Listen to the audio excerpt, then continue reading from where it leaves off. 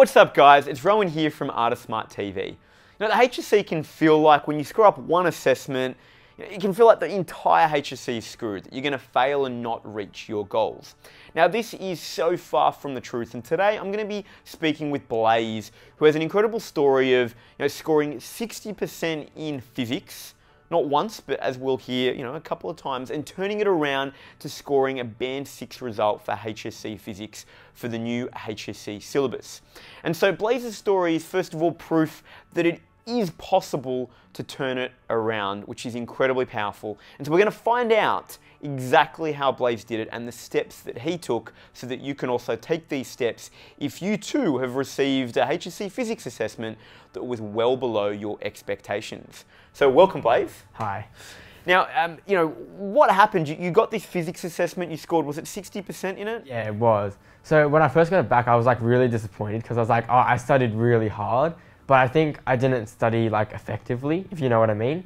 So I was writing notes, but my notes were really shallow, and when I was doing the calculations, I was taking shortcuts, and I think that's what really lost me marks. And the extended responses as well, because my notes were extremely shallow. When I put it onto the page, the teachers read it and oh, it's not really showing an understanding, even though that's what I thought I was doing. And so just to get some clarity, this was the first, you had your first assessment for Year 12, Term 4, you got this result. You got this 60%, it came back, and as you said, you felt disappointed, was it? Frustrated? Yeah, it was frustrating because it's I wanted to start Year 12 off hard working, which I did, but then when you get a mark like that, it just means that your hard work's going nowhere. So it's should I just continue doing what I'm doing?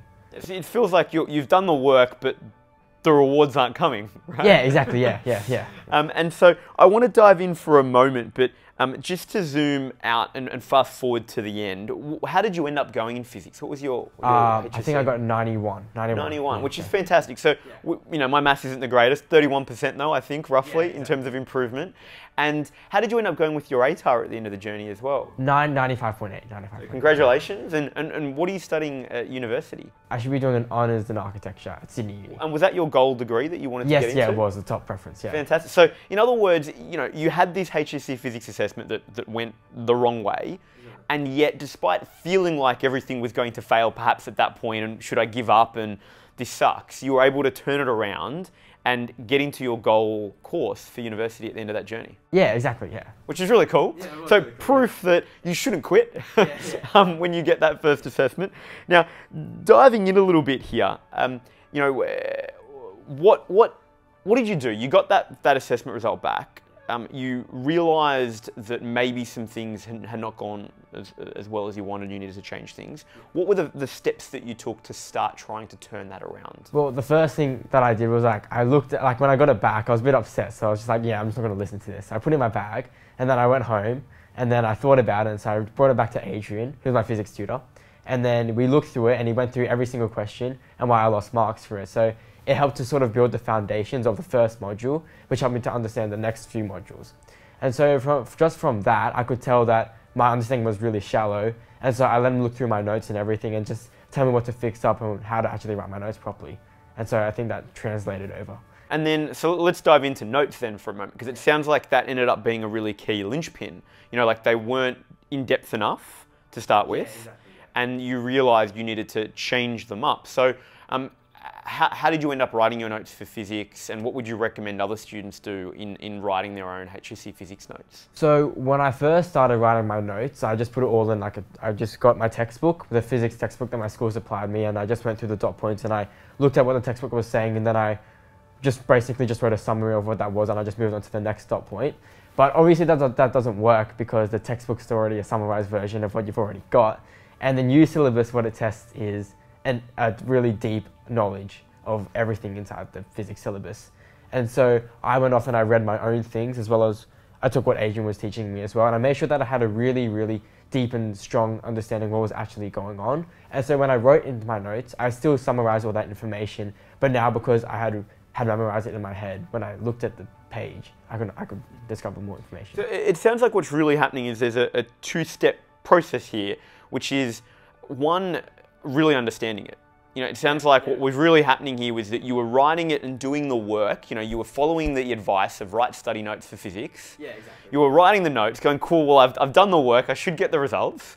But the step that was perhaps skipped in that was that really like understanding what you were writing and how things came together. Yeah, exactly. Yeah. And so the second time around, as you were trying to change your results, it sounds like you were spending more time grappling with the big ideas. Yeah, exactly. Yeah. And then when you were writing it, it was in your notes. It was then you writing your understanding of what those big ideas were in a way that you could more easily reference for your actual exam prep. Is that right? Yeah, that's right. Yeah, I found reading into university papers actually really interesting because it has that really, it extends your knowledge of it, but it's still sort of surrounding the same idea. So you can just sort of pick and choose what you want to understand from that. Like some things go overboard, but some things don't. It's very important. Yeah. And so then another thing that I'm hearing from you, which was really powerful, is your first approach was to use a single resource, which was your textbook. Yeah, exactly. Your second approach, it sounds like, was to use multiple resources, right? It's to pull from, you know, you were saying stuff that Adrian had told you. Yeah. It was to pull from university papers. Yeah. It was to pull from multiple sources to really help you build a powerful understanding. Is that what I'm... That is true, yeah. Okay, fantastic. And so then you were constructing this knowledge as you were going. Great. You had your next assessment. What happened in your next assessment for physics? How did you go? I still studied for it, but that test didn't go too well either. And I think it was the calculations, and it was because it was electromagnetism, which is, if you don't really know what it is, it sort of stuffs you up. And because during the last term of year 11, it was like the last term, so I wasn't really focusing. So I was like, oh yeah, last term, let's just get ready to have a fun holiday.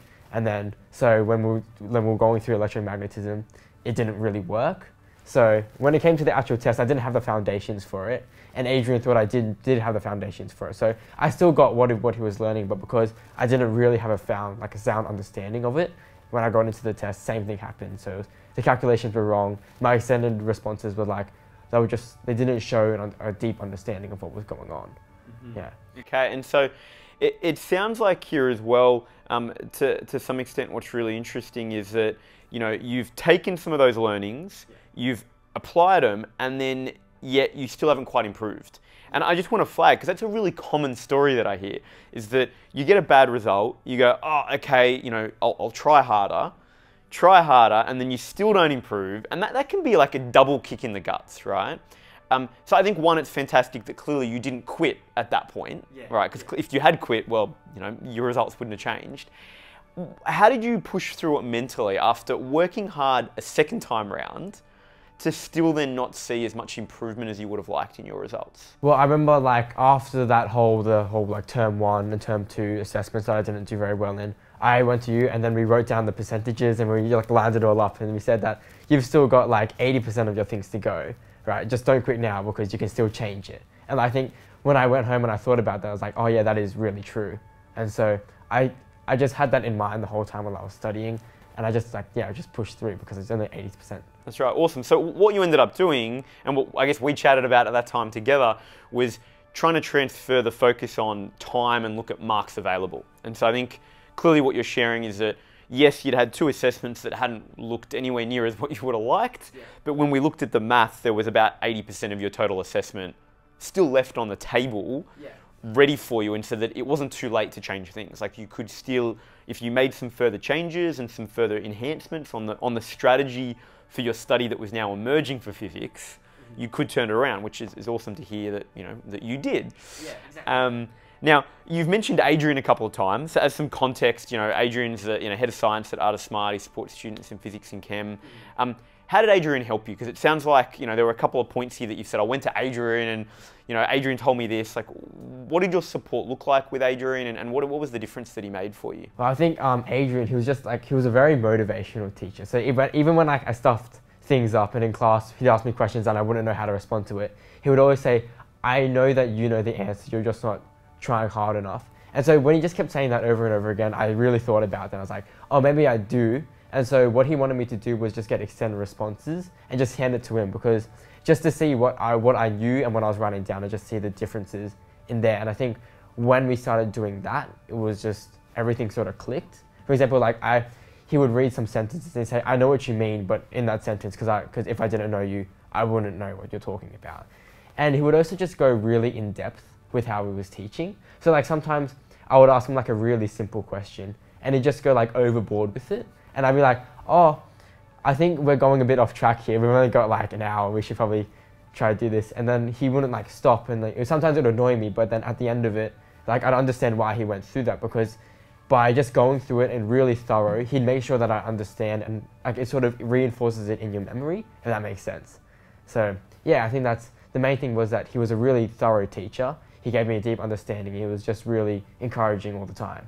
Yeah. So it sounds like one of the things that you were doing with Adrian was using the extended responses and doing more of those with a feedback loop to build your understanding and to really make sure, as almost like a concept checker, right? Exactly. That you did know your stuff, yes, so that you didn't get into the exam and think you knew your stuff and get a nasty surprise. Yes, exactly, yeah. So you could get that feedback earlier. Now, what did you do? Because clearly, things started turning around for you in the trials and the HSC, which is great. Yeah.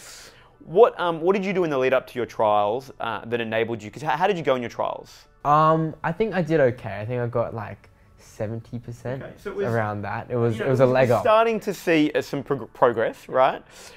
And then HSC, we talked about overall. You ended up, you got the 91, which is fantastic. What did you do in the lead up to your trials and HSC then, that in terms of your prep, that made the difference for you to turn things around for physics? I think it was consistent working on it. So it wasn't just writing my notes a bunch beforehand and saying, yeah, it's done, and having a relaxation. But yeah, it was consistent. So I was writing my notes every time, and then sometimes I go back to my notes and just rewrite what it was.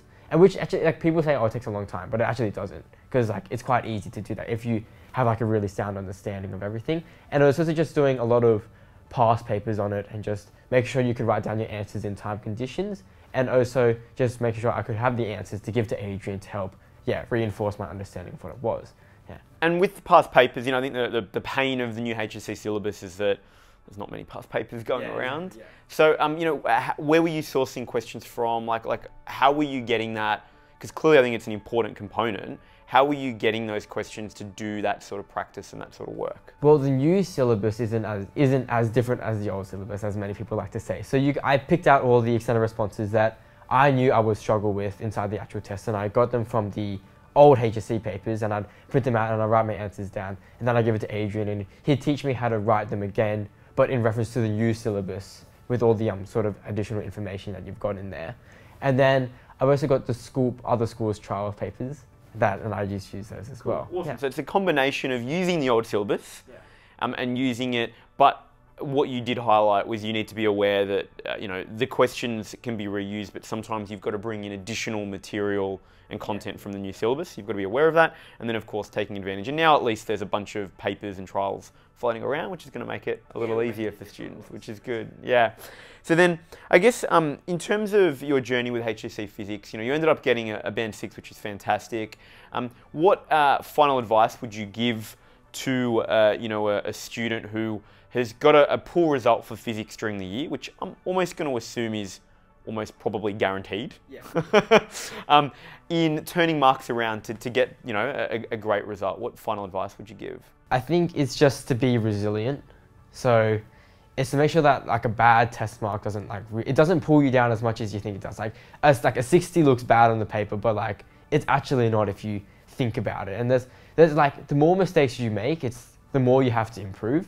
So, and it's a pretty cheesy statement to say, but it's true. So if you lost 40 marks somewhere, that's 40 marks you can gain back. And it just means that you've got a lot to learn, so you can just really push through it, Yeah. Awesome. Thank you so much, Blaze. So there you've heard it, guys. We've just heard how Blaze turned things around for HSC Physics from 60% to a 91, and we've heard that it wasn't something that happened immediately. I think that's the really critical thing. Blaze did highlight his key takeout with resilience. It took consistent work over time to actually turn things around to get those results. So if you are in that boat where you have got a poor HSC physics result, know that it is possible to turn things around. Now, if you do need support doing that, get in touch with us. We've got an incredible team, and you heard Blaze talk about Adrian, who's our head of science at AOSTV as well, who's an incredibly passionate about physics and chemistry and really helping students understand it, not just rote learn it, because as we heard, understanding is going to be a really key component to excelling with the new physics and chemistry syllabus. So whatever you do, guys, don't give up. You can turn things around for HSC Physics.